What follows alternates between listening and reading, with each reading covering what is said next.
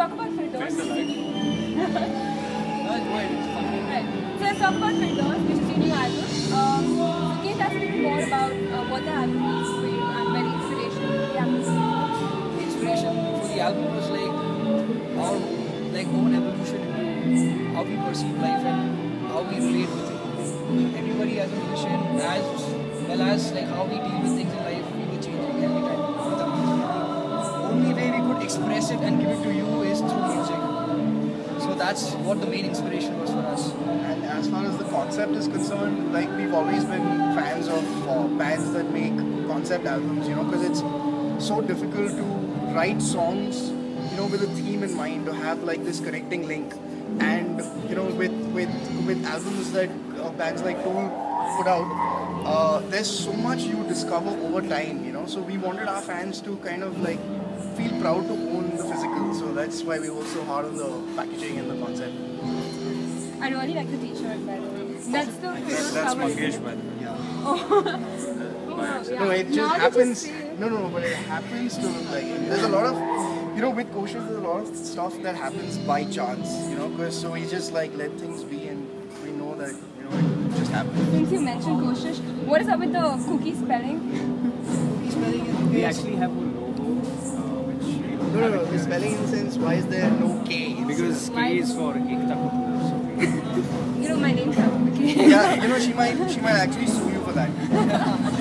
Alright, so yeah. And CA. yeah, according to some, classic Kanika, bro. yeah. Oh my god, no thanks. I get a lot of cans jokes there. Guns.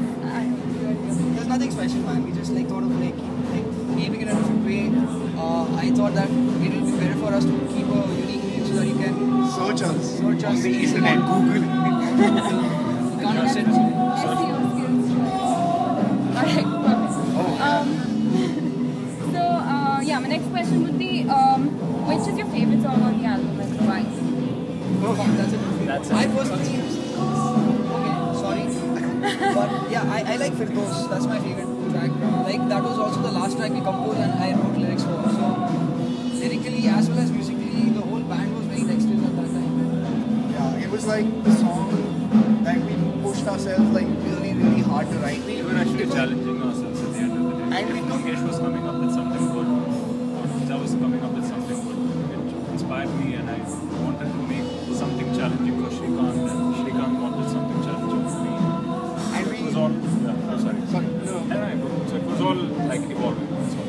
And it took 4 years to write actually, because the intro he came up with in 2008 That was so or funny. something. What happened was this song, I think Yeah, I had Like 4 years to we write had a different song. patterns in the song, and then we were like, something is not right, but then we even recorded it, but nothing was right. it So I started guess, with a flamenco lesson I was checking out on YouTube. It's like a style of guitar playing, and I was like, wow, that's so awesome. So I just made something which is like a very basic flamenco exercise, and then I said, okay, let's just record it.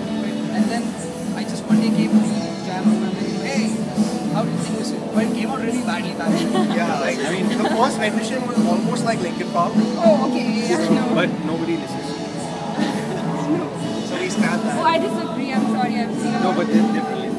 Like, So what could you say are your influences for this particular album? A lot of influence. It's very obvious if you can buy the album, listen to it nicely, you know what our influences are.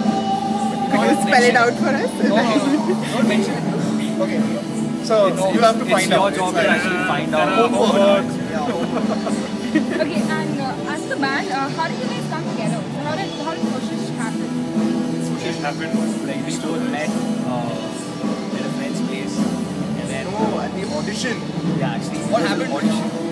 I'll narrate this. This is Let's arrange ourselves like how we met. That's even more. Yeah, so we had I had a couple of songs, very simple chord songs, basically fun.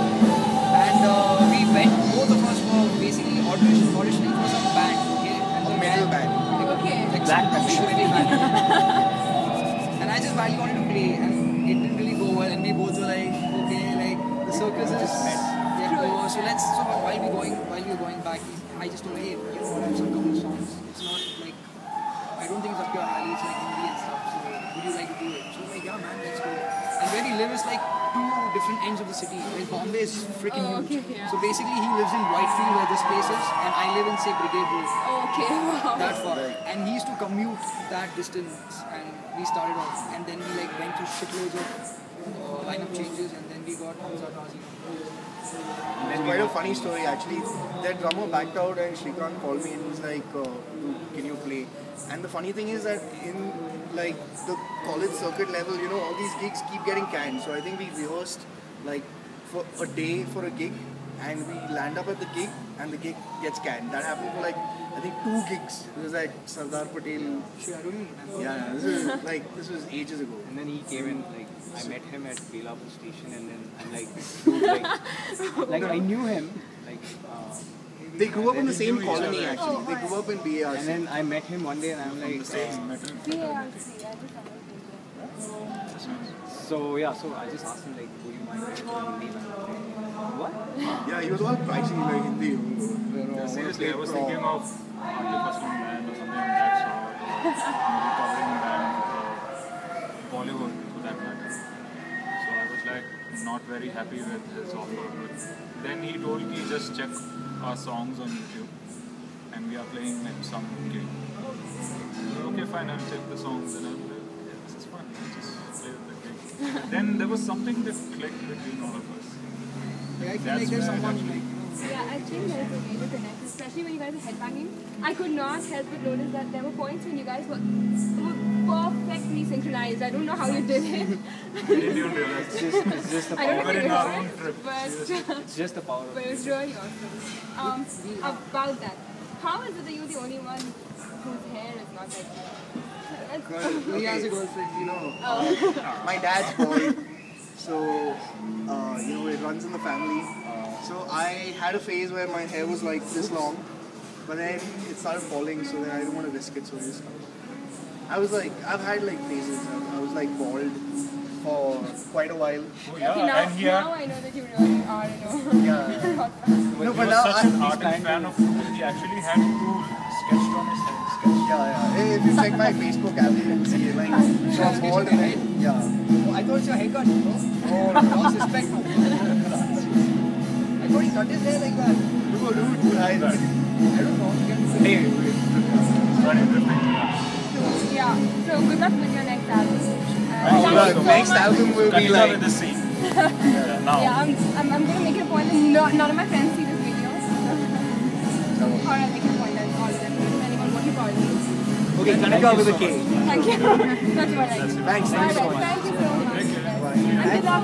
And awesome performance.